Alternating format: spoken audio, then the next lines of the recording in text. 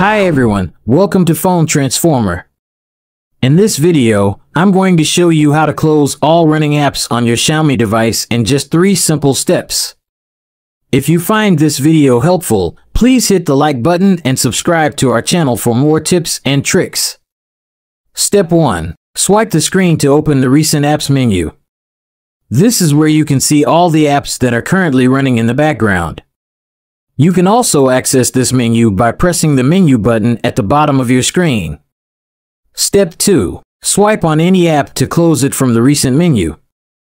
You can do this for each app that you want to close individually. You can also swipe left or right to see more apps.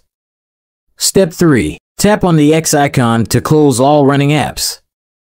This will close all the apps that are shown in the recent menu at once. You can also tap on the lock icon to prevent some apps from being closed. This is useful if you want to keep some apps running in the background, such as music or navigation apps. And that's it. Thanks for watching and see you in the next video.